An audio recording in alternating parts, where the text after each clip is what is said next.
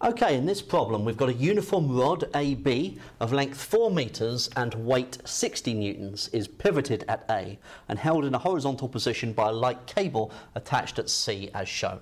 Find the tension in the cable. Okay, so if we're thinking about the uniform rod, it has got a length of 4 meters and a weight of 60 newtons, that must mean that halfway, that must be where its weight is going through, the centre of mass, so that's 2 meters. Okay, so there's this tension in the cable, so I'm going to take moments about A. Now, what I need is I'm going to need the perpendicular distance from A to that force T.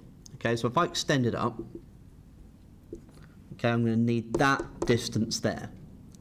Now, if that's 3 meters and that's 30 degrees, that's the hypotenuse, this is the opposite, and so this will be 3 sine 30 degrees.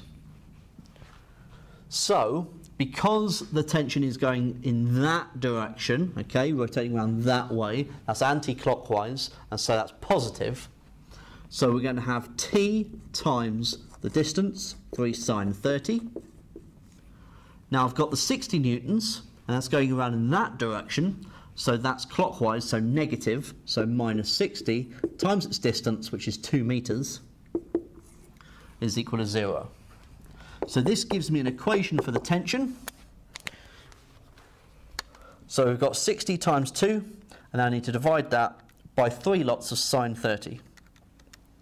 And so that gets me 80. So the tension in the cable is 80 newtons.